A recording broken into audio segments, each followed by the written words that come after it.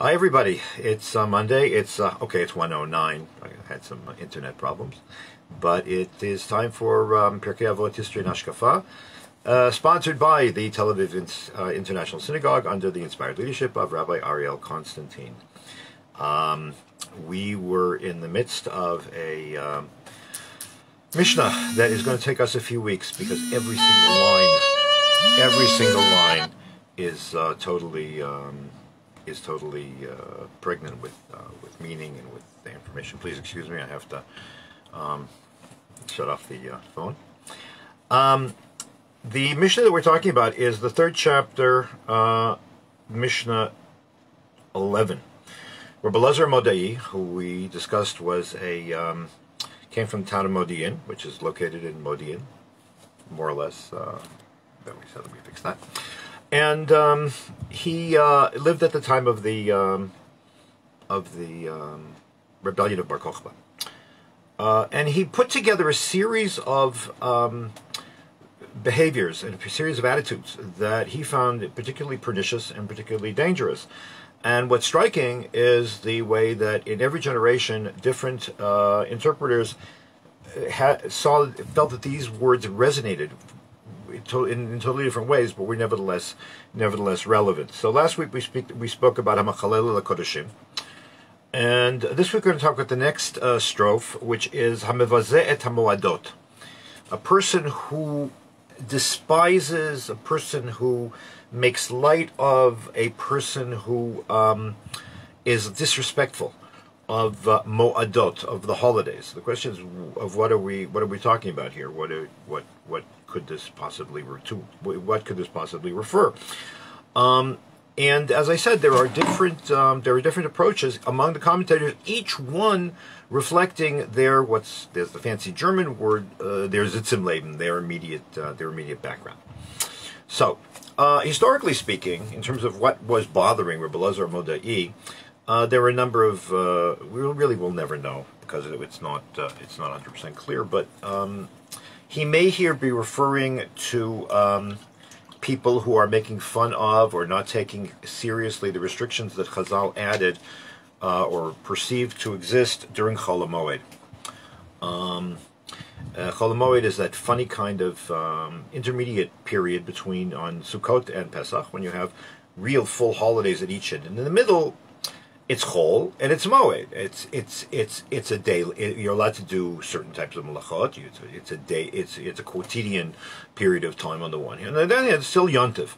So how does that play itself out? A famous example is the debate about whether men should put on tefillin during Chol HaMoed. Is it Yontif? Is it not Yontif? The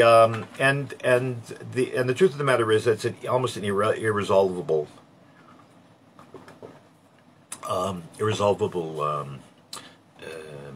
argument. Interestingly, my impression is, and I may be wrong, and it may very well be the difference between living in a Jewish state and living abroad, my impression has always been that, largely speaking, in Chutz La'aretz, outside the land of Israel, this intermediate period is more chol, it's more weekday than Yontif, even though people don't eat chametz and they eat matzah during Pesach and they sit in the sukkah, but still comes out to be more chol than moed, and because in Israel we get off that week, there's no schools and so on, it's more yontif than chol.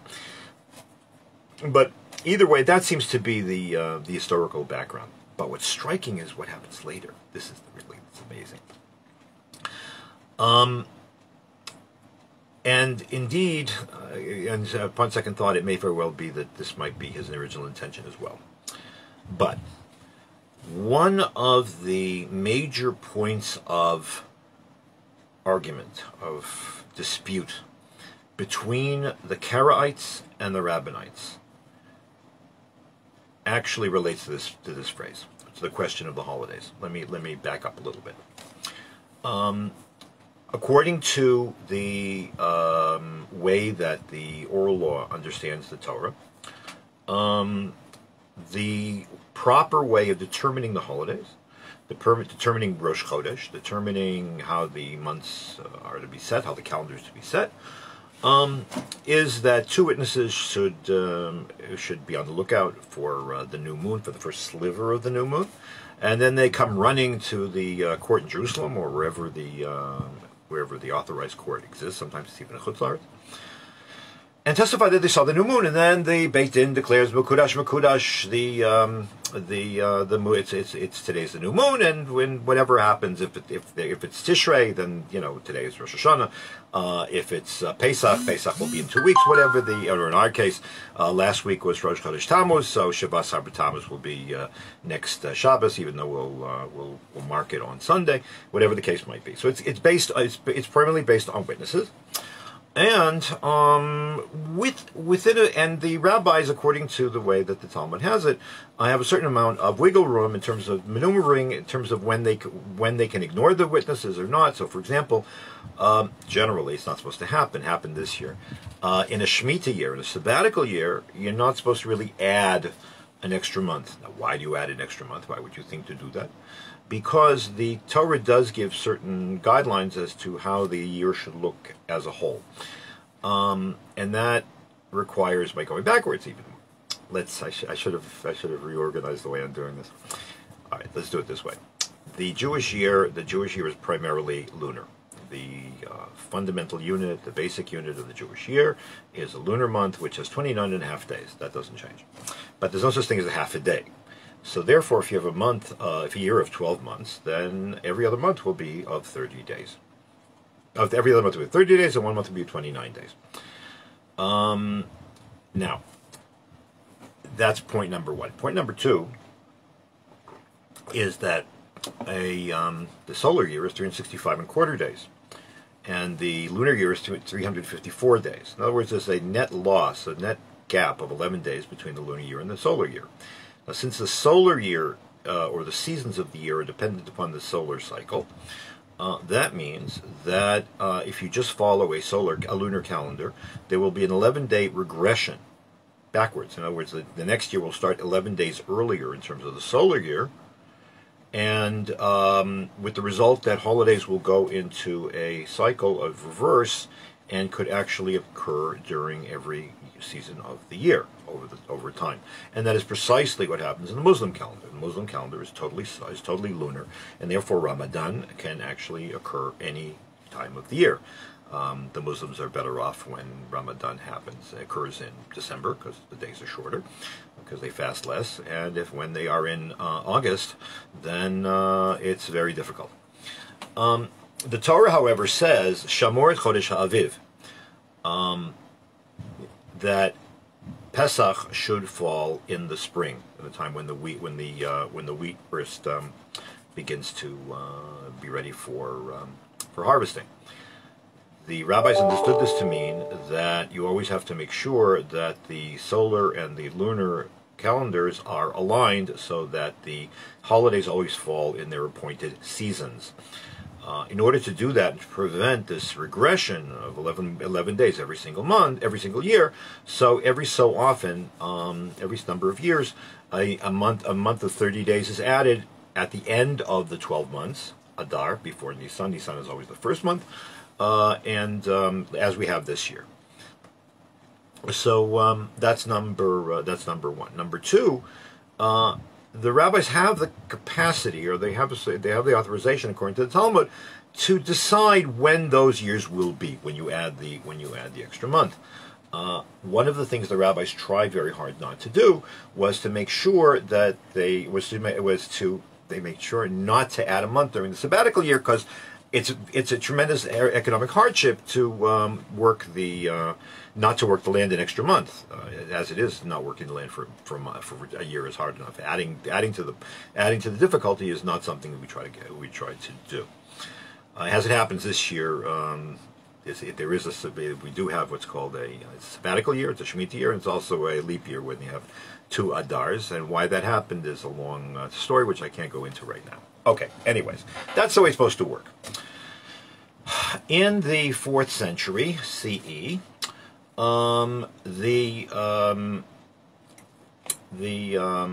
Roman government, which had already become Christian, decided that they want, for reasons which I can't go into right now, decided that they were going to try to prevent the Jews from, in fact, following this system of calculation of the, or determination of the calendar.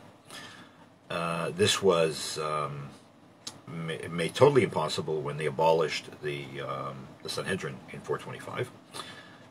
It's a course of 75 years, basically, the Byzantine government, the Roman Christian government, wreaked havoc with Jewish self-rule. And then the question became, okay, so how are we going to determine the calendar? And because without the calendar, Judaism collapses. Shabbos doesn't collapse. But aside from that, there's no holidays. How do we sanctify the holidays? Because holidays are not built into the calendar the way Shabbos is. At that juncture, according to tradition, the head of the Pharisees, or one of the last heads of the Sanhedrin, whose name was Hillel II, published a mathematical formulation, a series of mathematical formulas that you could use to approximate the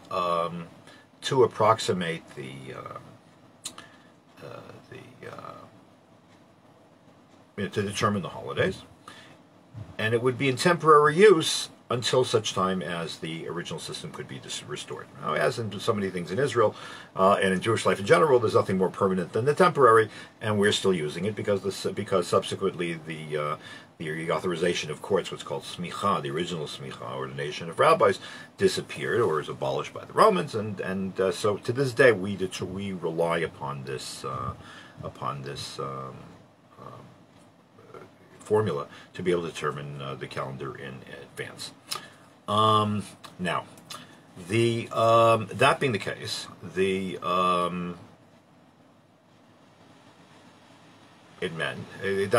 so witnesses were no longer used, and witnesses were no longer employed.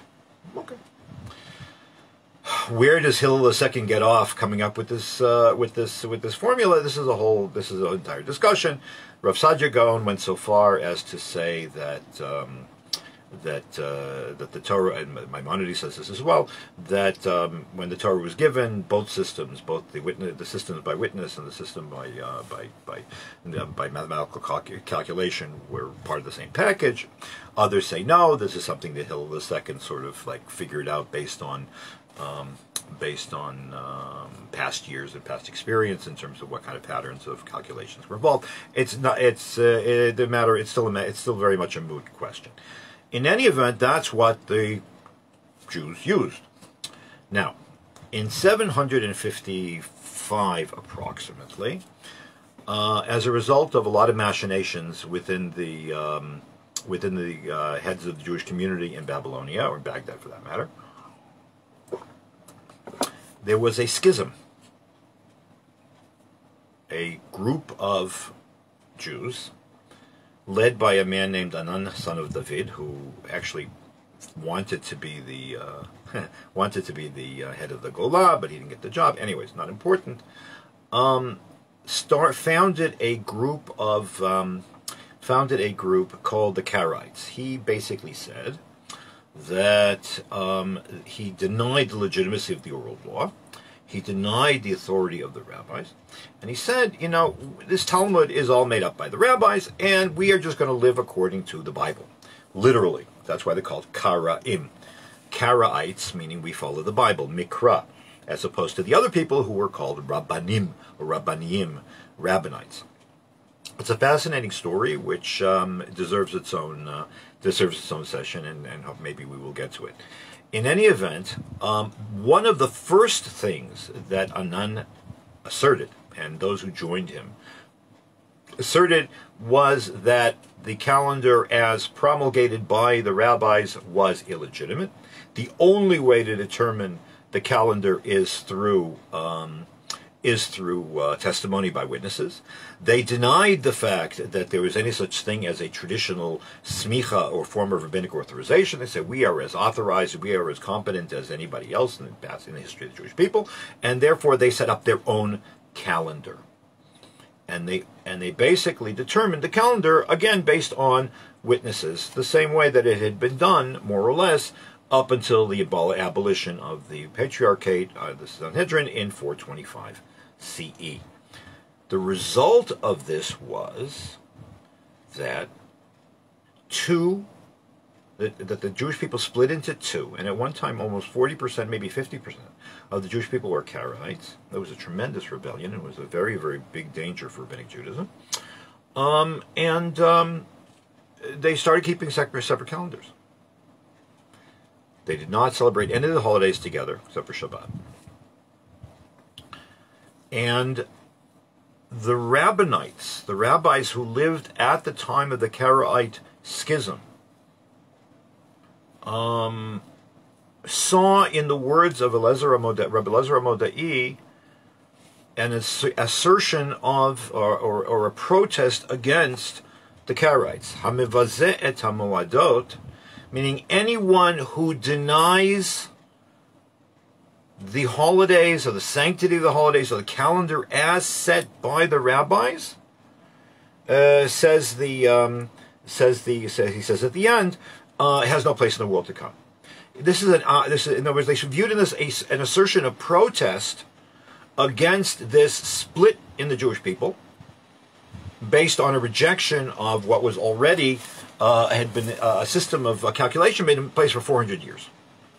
Now, one could argue that that's an apologetic statement, or it's sort of like how should I put this? It's just sort of like, some people getting angry. But there's more to it than that. It's more to it than that. Why would you say so? You celebrate the holidays on different occasions. What's the difference? What's the big deal? So you'll have Pesach over there, and I'll have Pesach over here. We'll live together. It'll be very fine. Here, in order to understand the weighty nature of this understanding of Rabbi Eliezer HaModai's statement, you need an insight of a person who was, without a doubt, the greatest Jewish historian of 2 generations ago. His name was Professor Yaakov Katz. I guess I'm my teacher. One of my teachers, Chaim Soloveitchik, was his Dr. Zun, so I guess I'm his doctor grandson. In any case, he was a person who really created the fields of history of halakha and the fields of history of the social history of halakha. And Katz had, among many brilliant insights, on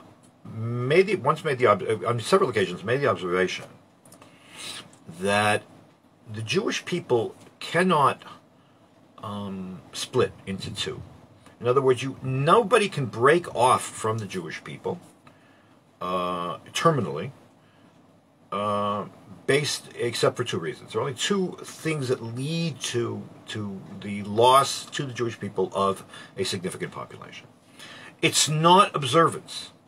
In other words, if part of the Jewish people is not Shomer Shabbat, if part of the Jewish people doesn't keep kosher, if part of the Jewish people doesn't, I don't know what they do. They don't do anything. That does not stop them from being Jews, and they do not fall off from the Jewish people, and they can always come back. There were only, he pointed out, there were only 2 factors. There are only 2 positions that can be adopted by Jews that can lead to the loss of significant populations of Jews. One is a person who's not converted, or disagreements about who is a Jew. In other words, it has always happened that for example, the early Christians stopped being Jewish when they stopped marrying only Jews, or stopped insisting on conversion to Judaism for marriage. A, or B is a difference of opinion about the calendar. Katz was of the opinion that it was this break in the calendar, this breaking off from the Jewish people through the refusal by the Karaites to celebrate the major events of the Jewish Jewish year, together with rabbinites, which ultimately paved the way for their leaving the Jewish people permanently. Why is that? That seems rather... I mean, who is a Jew, I understand. I mean, if you're not halakhically Jewish, then as far as Jewish tradition is concerned, you're not Jewish. You stopped. I mean, you could have biological, relations. You could be what's called Mizera Yisrael, and maybe, according to some, that could actually facilitate your reconversion, but you're not Jewish. What's the calendar got to do with anything? What do the holidays have to do with it? So Katz made it put it very, very clearly. He said, look, what's the function of a calendar? What does a calendar do? A calendar is an organization of time. But it's not just an organization of time. If that's all it was, then we wouldn't need a Jewish calendar. A calendar is also an organization of memory. It's an organization of identity. Depending on which calendar you follow, because the events that are embedded in the calendar are those that cultivate and strengthen your group memories, your personal memories, the texture of your life. What are you anticipating? I mean, let me give you an example. So Motzi Shabbos is Mari Shabbos already. Yeshivas Har B'Tammuz. So it's already, the 3 weeks are already coming. That's not just a calendrical determination. That's an emotional determination. That's a national determination. That's a religious determination that envelops your awareness and which determines the way you look at time. It's not a matter of just organizing time. It's the content in which you instill with which you instill time. 3 weeks, then you have 3 weeks after Tisha B'Av, and then it's already Elul. Elul is a state of mind. The Yom, you're looking forward to the Yom Noraim, then and Sukkot, then that's another state of time. Moving up to Hanukkah, whatever the case might be. If you organize yourself around Jewish points of entree and departure, then that is what colors and fashions the way that you calculate the calculus of your life, emotionally, nationally, spiritually, and every other way. A person who shifts to another calendar, that's an act of assimilation. I'm not saying that if you use a general calendar that you're assimilating. But if that's how you organize your life, then you are fundamentally organizing yourself around something else. You could organize yourself New Year's and Christmas, and another system of values and memories and then the self-identifications in which you can have Jewish observances that sort of like poke their way in a little bit, but they're not the formative element of one's self-definition. So, says Katz, if just the fact that you refuse to celebrate with everybody else, here he's speaking of the Karaites, says everything about who you are, you're basically saying, I don't want to be part of you anymore. So we're all Jews and we'll all do something different. No. Changing the calendar means I don't want to, what was it? In Lanu Chelik Be'Elohei Yisrael, the way that, I think it was Yeravam said, when he set up the golden calves in Dan and in Beit El. So that when Rebbe Elazar Modei says Hamevazeh et Hamoadot, he wasn't just protesting for the authority of the rabbis. I mean, which or perceived as doing that,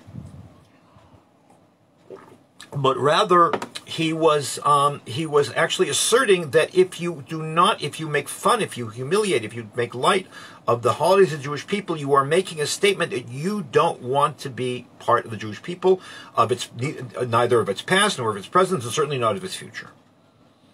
Such a person has no chelik l'olam haba.